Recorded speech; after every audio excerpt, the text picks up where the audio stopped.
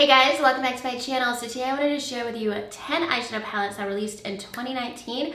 I'm going to give you a roundup of my thoughts of all these palettes. Some of them I've reviewed on my channel, some of them I've never mentioned on my channel.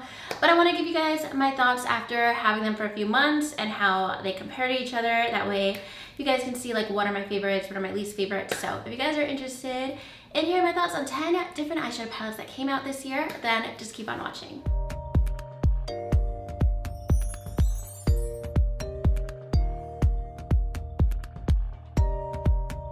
Alright, so let's start off with a palette that came out around the beginning of February, and this is the Urban Decay Naked Reloaded palette. This is a $44 palette.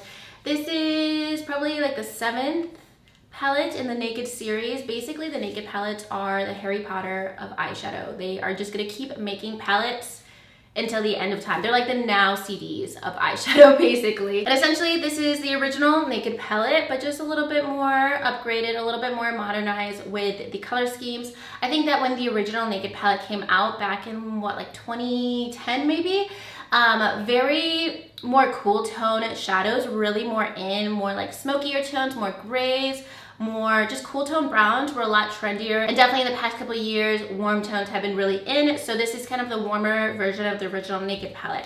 What disappointed me with this palette is that while they upgraded the shades, they didn't really upgrade the formula. I would say it's a little bit more like smooth, a little creamier, but it's definitely not at the same level as some other Urban Decay palettes, especially one that I'm going to mention next. I feel like these are completely different brands. So the pros are definitely that this palette has a really great variety. You have some good transition shades, you have a lot of different shimmers, and then the cons would be that within that variety, you're only going to get so much variety with your eyeshadow looks because the colors are a little bit softer, more muted. They don't really stand out. They don't really pop on the eyes that much.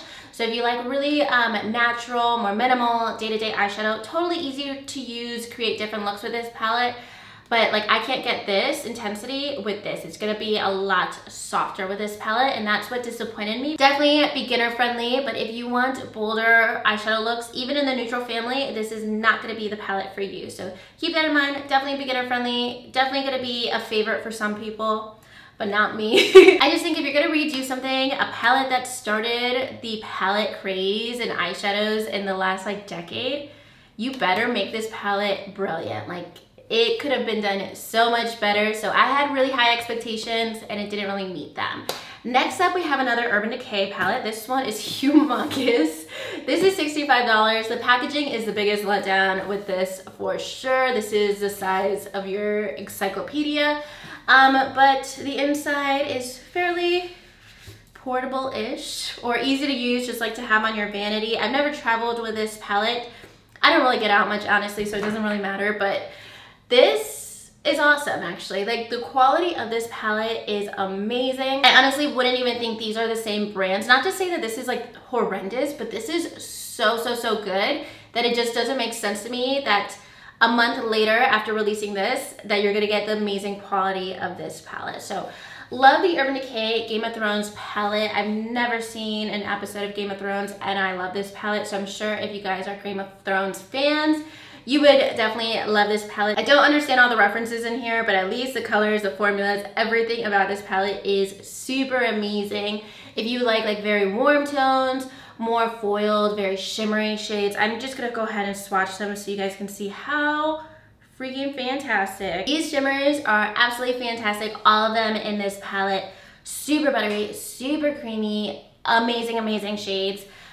Biggest letdown for sure is this whole situation, but it's honestly like pretty easy to use. It's not like a big deal. I don't like having this big bulk in my collection, but otherwise the palette is totally worth it. And if it wasn't worth it, I would end up decluttering this because this is huge, but amazing formula. And I'm not sure if I mentioned it, but that is $65. It's currently sold out on the Urban Decay website, but it is available on Ulta. All right, so next up, I got this palette from Too Faced a few months ago. I was not planning on purchasing it at all. It wasn't really on my radar, but this is the Pretty Mess palette from Too Faced in collaboration with Erica Jane. I believe she is on one of the Housewife shows.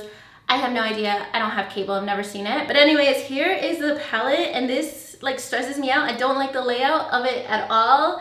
The palette is just fine. It's a $42 palette. Like, I can't really say anything negative because the formula is just fine, but that's all it is. Basically, this palette is the equivalent of a B-. Like, it's not bad, but that's the best thing I could say about it, is that it's not bad. The formula is just fine. You do get some pressed glitters and just some shimmery shades. This is like one of the glitter shades in the palette, but nothing we've never seen before. It does kind of remind me of the formula of the Naked Reloaded palette, where it's not gonna give you like super like pigmented foiled shades, but it's not anything that's like off either. And then I don't really necessarily like the shades in here. I find that some of these shades just don't personally work on my complexion, but also they're just like more muted and shades that can get a little bit muddy once you start blending. So with this one, I would say it's not bad, but it's not good enough that you should run out and purchase for sure. Next up, ooh, this one you should go ahead and purchase for sure. This one is $45.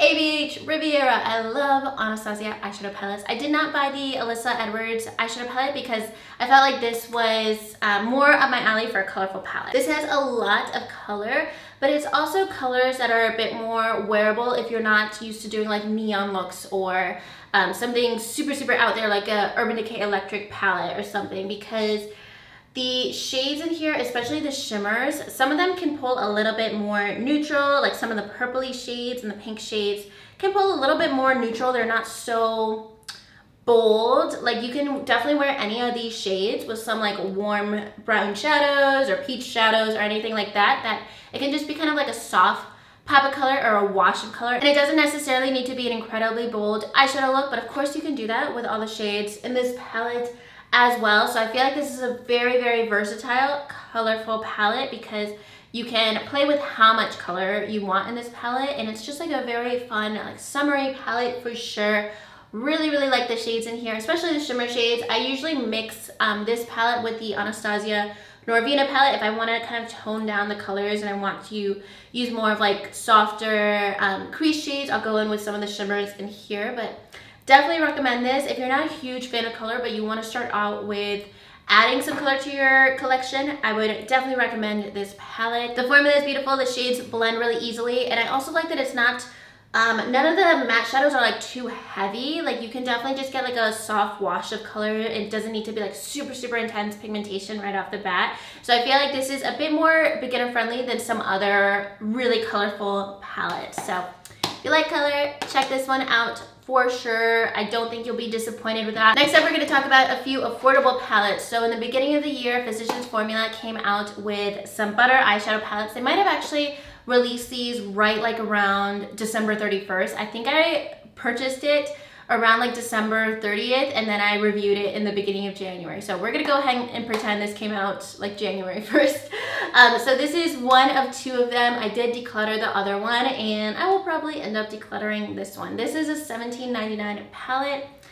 It is pretty pricey for a drugstore palette, honestly. There are other affordable palettes I'm gonna mention today that I would definitely recommend more. So this is a little bit pricier. In here you do get some shimmers and some matte shades. If you guys watched my review video when this first came out, I had the weirdest experience with this green shade. Basically, whenever I would apply this shade specifically, out of all the shades in the palette, whenever I would apply this shade, I would get like a weird staining on my eye. And it was just because I was using a makeup remover to remove this shadow. So whenever I removed that shadow with a oil-based makeup remover product, it would end up staining my eyelids or staining my hand. So that was very strange. But other than that, the overall formula is pretty good. I think that if you got this palette, you would enjoy it, but because I have other palettes that are affordable in my collection that I like more, this one doesn't really like stand out to me. It does have that same like coconutty scent as the Physicians Formula Butter Bronzer, Butter Blush, and Highlighter, but I prefer all of those face products way more than this specifically. I do think that the mattes and everything, like all the shades blend out really nicely, but there's nothing super, super exciting about this, especially because some of the shimmers you have in here are just kind of like standard shadows. You can even see where I swatched the green shadow. I just took it off with a paper towel and some Bioderma, which doesn't have oil in it, and it still stained my finger red. That was definitely a downside, and to me, The green shade in here is like the most exciting shade in this palette, and I was having issues whenever I would try to remove it because it would end up staining. So overall, the formula is just fine in this palette. I think the mattes blend out beautifully. The shimmers are just fine. They're nothing special.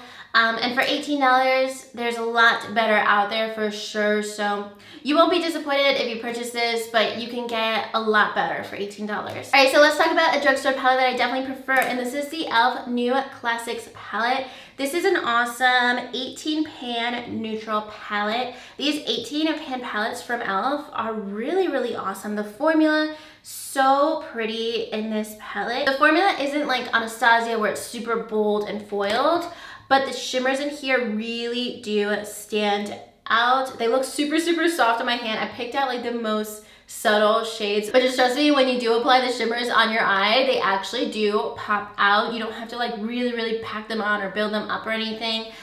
These are really pretty shades. Just an overall neutral palette. You have some cool tones, warm tones, neutrals, and then you have a ton of matte transition shades. I do find that the mattes are pretty pigmented and easy to blend as well. So if you want a really affordable neutral palette, you're not gonna get that foiled look, but if you want like an everyday palette that's easy to use, that's gonna be long wearing throughout the day, definitely check this out for $14. All right, so next up we're getting into a bolder, more affordable palette. This I just reviewed recently, ColourPop California Love. This is so good. To think that these two palettes are the same price, it's like night and day, because the formula, like I would pay 40 bucks for this palette. Easily, because the formula is so good. The quality of every single shadow in here is amazing. If you want an affordable palette that's really gonna pop, you're gonna get that foiled look, you're gonna get a lot of pigmentation. You can really build up these shadows to make, you don't even need to really like work to build them up, but you can get very intense looks with these shadows without a lot of effort. So I love that about this palette, and you can also get very wearable day to day. Like I've been doing like 2-minute eye looks with this palette for the last 2 weeks. Also more intense eye looks with this palette. You do have like a glitter in here. You have a bunch of different formulas. This shade is my favorite in here. You get a lot of creamy shadows. Definitely a very warm palette. Just look at the pigmentation on some of those matte shades. All the mattes you can layer together. You can wear any of the shimmers with any of the matte shades. I think you would definitely get a lot of wear out of this if this is like the color schemes that you prefer. So I want to backpedal for 1 second because I realized I never showed like any swatches of Urban Decay Naked Reloaded. So here are just a few of the shimmer shades. That is what they look like. You can tell that they're pretty shadows, pretty shimmer shades, but it's nothing you've never seen before for sure. So just wanted to give you guys a little bit of a closer look of some of the shades from the Urban Decay Naked Reloaded palette, because I realized I started swatching every single palette after that, but that's just some of the middle shades in this palette. They look totally fine. They look pretty on the eyes, but it's really just nothing we've never seen before. All right, so next up we have the Tan Lines palette from Jouer. This is a $34 palette. Inside you have 9 shades and a mirror. Definitely like very summery tones. You have some warm shades, and then you have some greens, some blues, some more colorful shades in here. What's interesting with this palette is you do get some different textures with the shimmer shades. This shade, Sure Thing, this is basically like a cream eyeshadow, and then some of these other shimmers are all different textures. These are basically like pressed foiled shadows, and this is more of like a shimmery, just a normal shimmer shade. So here are the shimmers in the palette. They are nicely pigmented, especially the dark blue shade. To me, that like makes the entire palette. It makes it worth it because this shade is so pretty. It's like a duochrome shade. You can definitely tell it's like green, purple, and blue all at the same time. Super pigmented, super easy to use. You don't really need to like build the shimmer shades up too much. The mattes blend out nicely. I never use these 2 shades because I never ever wear yellow or lime green, but the rest of the palette, definitely easy to use for sure. I do like that it has some more unique colors to it, and I think that the price point is definitely good as well. I will say that while the quality is good, it's definitely not like the best thing I've ever tried in the world. But what makes me like this palette is just that it has those different textures of the shimmer shades, and that this color scheme, I don't find to have other palettes like this in my collection. It's usually like all warm or all blue. So the textures and the colors definitely make this palette a bit more unique for me. I have decluttered other Jouer palettes in the past because I haven't found that the shimmers really stand out. They're not as pigmented as I want them to be, but I do find that the shimmers in here are a bit better than previous palettes, especially because they're more creamy and foiled for sure. And overall, I definitely think it's a fun palette for summer. I feel like this is also pretty beginner friendly, very easy to use and create different looks with this palette, especially for the price point as well. All right, so next up, this was a recent review as well. This is the Natasha Denona Sunrise palette for $65. And I'm so excited about Natasha Denona having more mini palettes and palettes this size. I hope that she releases more palettes this size because it is smaller than obviously the large $129 palette. I definitely think that the price point is so much better. $65 is still expensive, but it's definitely not $129 or $249. You know, it's not a car payment for an eyeshadow palette. So love the packaging, love the color scheme in here. The thing about this palette is that there are different textures within the shimmer shades. Some of them are shadows that you do need to use with a pressed glitter or apply them very specifically to get them to really pop and show up, especially this shade, which is a gorgeous color. You definitely need to use a glitter glue with that shadow to really make it pop. So here are a couple of the shimmers. Really, really beautiful shades in this palette. This is gonna be a gorgeous palette, especially for fall. Another thing that you need to consider with this palette is that some of the matte shades you need to be a little bit more careful with, especially the darker tones. They are a little too powdery, so you have to use a very precise brush. So with the Sunrise palette, you can definitely get amazing looks. You get a lot of variety with the mattes and the shimmers. But it is not a palette if you only have 5 minutes to do your makeup. Don't reach for this palette because your eyeshadow will probably end up muddy or you're just not gonna be happy with it. Definitely recommend that palette, but just keep in mind if you don't like to spend a lot of time on your eyeshadow, be too precise while you're applying your eyeshadow, that palette is gonna give you a bit more trouble. All right, so lastly, number 10 is a new palette from Lorac, and I feel like I have not used anything from Lorac in a really, really long time. I used to buy the Mega Pro palettes, and then I realized I don't like giant palettes. They stress me out just looking at all the colors, but this is definitely a lot more sleek, compact. This is $29, very affordable, really great packaging. It also does have a mirror inside, and this is the Neon Lights palette. This is a really awesome, bold palette. Kind of reminds me of the color scheme of the Alyssa Edwards ABH palette, I believe. And I do have a recent tutorial on my Instagram using some of the blue shades in here. Really, really easy to use. Very pigmented palette. Definitely a lot of bold color in this palette, but still very easy to use. I don't see myself wearing like every single shade in here. I never really play with yellows or too many like neon pink shades, but it's a good thing to have in your collection if you do want to start incorporating them, and it's a nice formula for those shadows. And then this shade in here, Party, is basically like a shadow topper. I know that Anastasia has similar shades like this in some palettes. I know the Subculture palette had a shade like this, basically just like a chunky glittery shade, but whenever you put it on top of one of the other shades, it can make it look like more duochrome and give it like a nice pop as well. So if you're into more bold, colorful shades, bolder than the Riviera palette. This is like basically like electric neon shades. That's why it's called Neon Lights. Then definitely check this out. I don't think you'll be disappointed. And I like that it is definitely a more affordable palette for $29. I think you have like all of the bold shades that you would need as well. For me, definitely not a palette that I would play with day to day. I normally wear my eyeshadow like this on a daily basis. But if you love color, I think you would really enjoy that palette. It's a really great formula. All right, so those are all 10 eyeshadow palettes. I'd love to know your favorites and least favorites in the comments below. Or if there are any other eyeshadow palettes that I didn't mention today that are your favorites right now, let me know those as well. And that's gonna be everything for today's video. If you guys liked it, make sure you give it a thumbs up and subscribe to my channel if you haven't already. And I'll talk to you guys soon in my next video. Thank you so much for watching. Bye.